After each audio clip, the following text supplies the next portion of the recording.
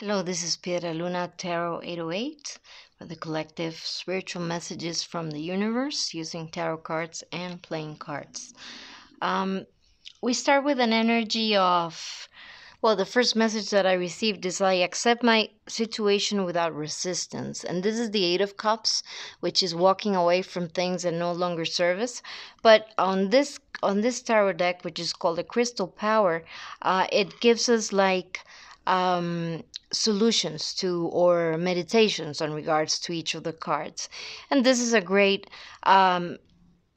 definitely linking to the energy that I have below this card, which is the Eight of Swords and the Ten of Swords. The Eight of Swords is about our thoughts, and it's about feeling like we mentally entrap ourselves. There's a mental entrapment that we create, probably because we're anxious, because we're very stressed, and that's very understandable during this time. It's already almost 2 years of going through the pandemic, and people are feeling stressed. And the Ten of Swords is about excess, so it could be probably we might be going round in circles about the things we would love to fix but we cannot fix right now, or things that we want to move away from. Maybe we want to change jobs, maybe you want to change our relationship because it's not working. Maybe it's not about changing the relationship, but changing the way you relate to people, and that you need to make changes. Sometimes there's moments in our life when it is not the right time to make the changes, or we're not able to do them ASAP as we would love to. So this card is telling us, okay, yes, it is time. We have been going through a lot of stress, and it is time to move forward from that. But it is important to know that everything is this too shall pass. Moments of stress will pass. Nothing lasts forever. And the more we can relax and instead of focusing our mind on the things that we don't want, we start putting our eyes on the things that we would love to create in the future. If we are grateful for what we have right now, instead of just focusing on the lack of the things we don't have or the things we would like to solve. So it's a calling to accept the current situation without resistance, knowing that it will not be eternal, it will not be forever. This will pass. Life is all about cycles. And what the cards are telling me is that once we release that stress, that everything's going to be of having a gloom and doom mentality, that everything's going to be gloom and doom forever. As soon as you can release that thought, okay, accept maybe you're in a job you don't like, but I mean, that's the job you have. And it will be worse to be without a job, definitely. And know that that doesn't mean that you have to stay on that job forever. You can be looking at other jobs or maybe it's time to go to couples therapy, or maybe something is no longer working for us, and that we need to change our dynamic to it, and the way our perspective towards the situation. And that, because if we have always a negative response to the negativity that we're going through, we're creating more negativity. And usually what that calls in is more negative things. So if you think you're having bad luck, if you start obsessing that you have bad luck, then you're definitely going to invoke more bad luck into your life. So that's the calling for today, to release, to know that this too shall pass. Don't think that a bad day is going to be the theme of the rest of your life, because that's not true. And there's also a promise from the universe that things are going to change, that from the breakdown of the things that no longer serve us, and this could be collectively as a society, financially, on our work, from the small scale to the big scale, that there is an energy of a manifestation of new beginnings, of things that are made with more passion, that are things that resonate with us better, things that are the King of Wands is about fire, and it's about passion, it's about creating and manifesting, it's about knowing what you love and putting all the effort into creating that which you want. And also, as I was doing the reading, I got like more clarifying cards. I usually like to use several decks, and I got the three Ace of Wands on the regular tarot, the universal tarot that I have, which is like a mini deck, and this one, which is from the Crystal Power, and it says, "I am inspired to follow my passion." So after being in after being in this situation of the pandemic for so long, the calling is to turn our eyes to the things that give us passion, that ignite our hearts, that make us feel alive. And if that there's a great energy or right now to manifest new things, for the creation of new things, an abundant time, and that abundant time is going to come, and it's going to come soon. Now, that doesn't mean that everything's going to be perfect from day to night, but that there's great possibilities of things being manifested, of fertility, of an increase, of overflow, because we're in times of change, and in times of change, things get created. And that's what the energy is telling us. Yes, some things are falling down, things that no longer serve us, but they're giving room for new things to flourish, new things to be created, new ways to create things, or new ways to do work, new ways to do economy, new ways to do our relationship, new ways to do how we relate to our family, new ways to how we spend our days, and that we remember to follow our passion, the things that make us feel alive, because in this moment of where we might be feel corner, or we might feel some darkness, this is a great time to go and reach out for that thing that makes you feel alive in a healthy way, obviously. The other energies that I got, and from the Tao Oracle, I got the similar messages, except, or not similar, it's actually the same message of, it says here, increase, sharing, reaping rewards, overflow, expansion, flowering, encouragement, fertile ground, and abundance, which is exactly the energy of the Ace of Wands. As you can see here, it's not flowering, but it does have leaves. It means new beginnings, fertile ground, reaping rewards, exactly. So it's actually the same message. So it is a great time, like when there are forest fires on like California. It seems like such a loss and such a terrible thing, and of course it is when it's man-made, definitely, but in nature it also happens, and in certain forests it is necessary, like for the sequoia seeds to burst, they need the forest fire. So after the fire, it's a great time to for fertile ground, because the ground has been fertilized by the things that died, and so that's like the energy, not to think, or as a reminder from the universe, that when things fall down, they usually fertilize the ground for better things to be built after them, newer, better things, more abundant and better. And I also got the energy of in influence. It says courtship, mutual attraction, genuine affection, natural magnetism, stimulation, and connection. Now, this could be maybe for some that romantic connections could happen at this time. It's a fertile time as well, so it could be a time to watch out if you don't want to get pregnant, because it might be a very fertile time for women as well. Or it could be a fertile time to find a new partner if you're by yourself, or to renew your relationship, or maybe renew the way you approach your work, or maybe getting a new job. It could be different, or it could also be a great an influence of someone in your life that connects you to someone else that is gonna get you abundance. I mean, like network of a social networking, right? But with people that just they connect you with the right people that you need to flourish. We also got the energy here with the cards from Jane Austen cards. Sometimes some of the quotes have a relation with the meaning of the cards, but sometimes they don't.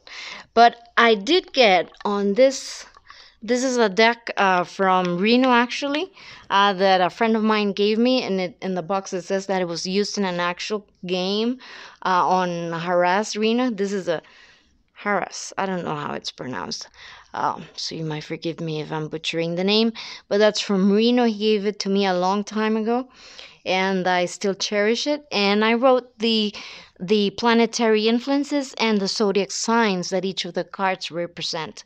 And as you can see, I always get surprised when I get similar, like when I use different decks and I get similar cards. And if you can see, it's not like I'm using 20 cards from each deck that is statistically you would say, okay, of course you're going to get some similar cards on those statistics, but I'm only using 4 cards and there's already repetition of cards, so that means that we're on the right track. The universe is communicating with us and it's telling us what the topic of the energy is right now. So we have repeated the Queen of Swords here and here.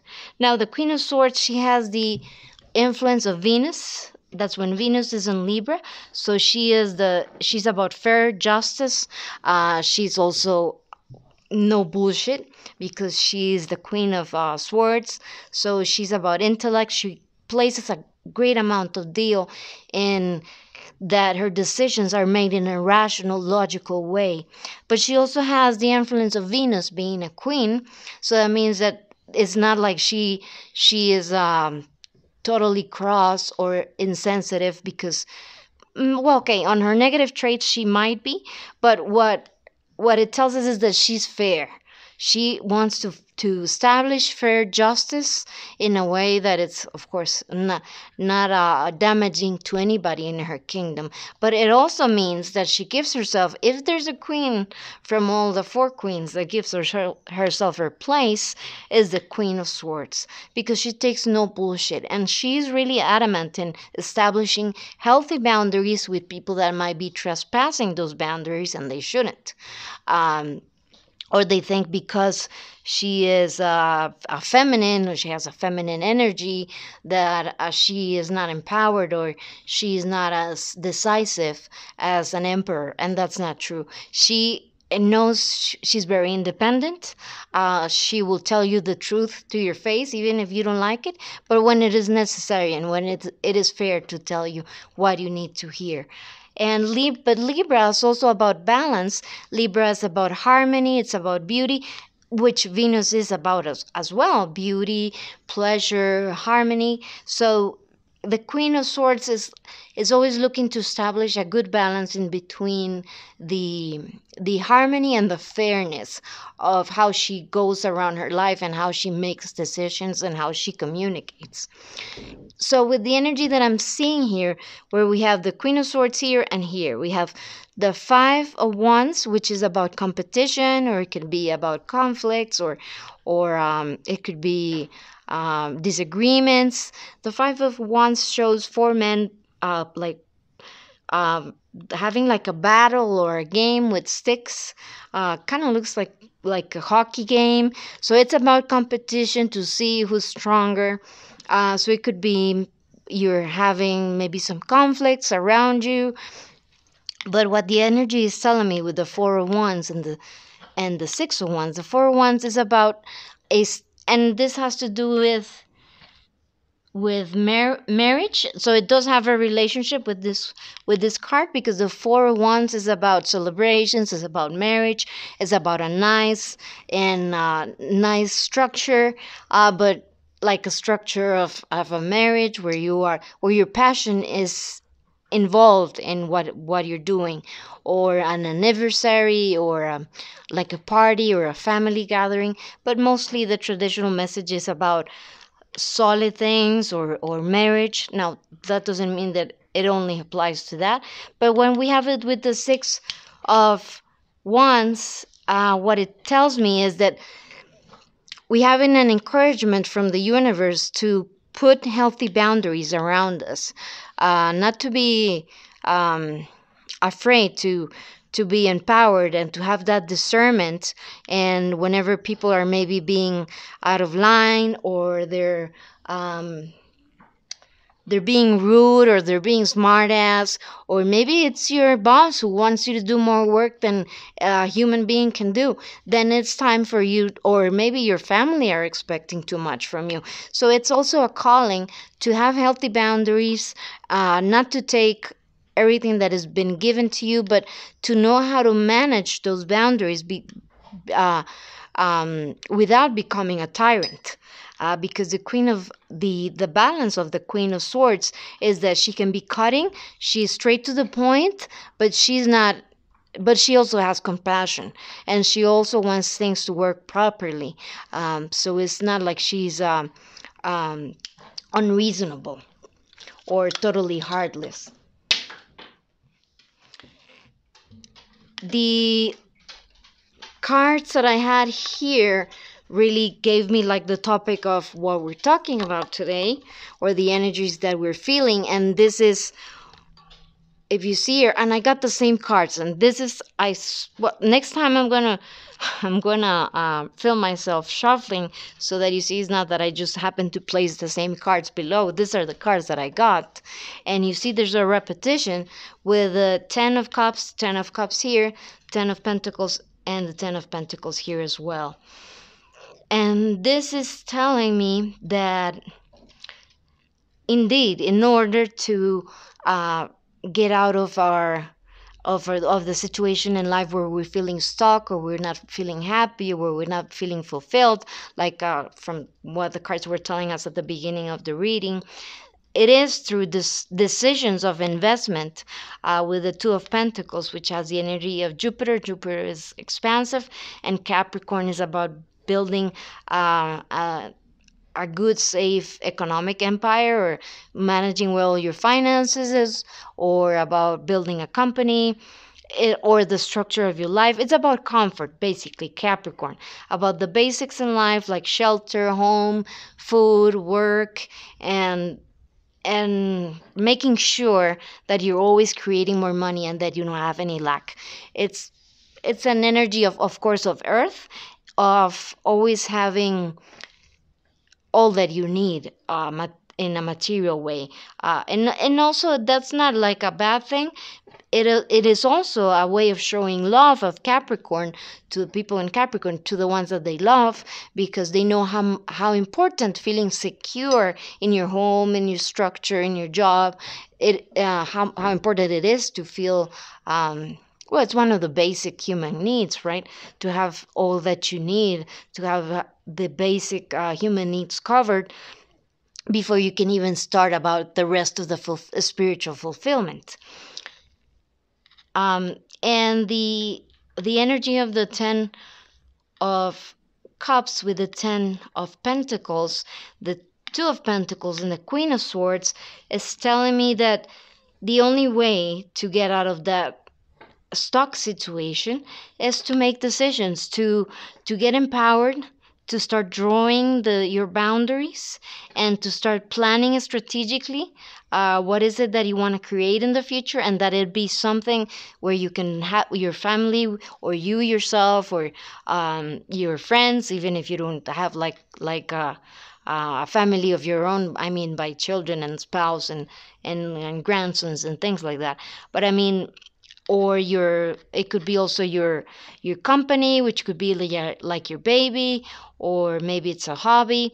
It's telling us that in order for us to achieve balance, and to achieve, the 10 is also about completion and culmination, and it's when we can relax and we can enjoy the fruits of our labor, like here with the 10 of pentacles, where you already created your coin, you created your kingdom, and you can share it with your family and your friends and whoever is in need. The only way to get there is by making the right decisions on where are we going to invest our energy, on where are we going to invest our thoughts, on where are we going to invest our days, and that little by little we will be able to create a blissful situation for ourselves, if we know how to put boundaries, and if we are being basically the driver behind the wheel, taking decisions, but also not going crazy, like the first of the card said, not going crazy that you're going to achieve everything in one day, because it's going to take some time. Here again, this is similar energy of feeling like the wounded warrior, like we had at the beginning, of feeling like things are not fair. But there's an energy coming of greater things, and for me, these cards, what they are telling me is that I usually don't see the energy of like of the one and only of God on cards all the time, but here I do feel it. I feel like God is working behind our backs, that to provide us with it to a in a better to provide a better situation for us, and that everything that we're going through is actually a necessary step for us to break free from things that no longer served us and to get us in a better place. And that it's a time of like judgment of our calling, that is it was already time to leave behind the ways in which we're constructing life and the ways in which we're looking at ourselves. And if we've been doing this inner work of meditating on seeing the tough situations that we've been going through for the almost last 2 years as lessons, as a time to go within and to get serious with yourself and to do your best to evolve spiritually or to find a balance between yourself, the universe will notice and the wheel will turn to give you blessings. And as I've been saying on the other readings, we've been already enough on the energy of the down energy, the dark night of the soul, um, and it's already time for the wheel to turn into more positive things, into less conflict, into things that are going to flow better. So we could start seeing that in the next week or the next coming weeks or in the next month, that there's going to be a fertile ground for new projects, for more inspiration, but that it is important for you to delimitate and put a stop to the things that are being of disrespect to you in any way, shape, or form. And with the last card, the Seven of Cups, which is about decisions, it says, I trust myself to see the truth. We might that for me, this energy as well is of anxiety of making the right decision. Should I pick this cup? Should I pick that other cup? And the recommendation is that we follow our heart. I trust my knowing and follow my heart, like the Queen of Cups, and that our heart is going to be the best compass during this difficult times.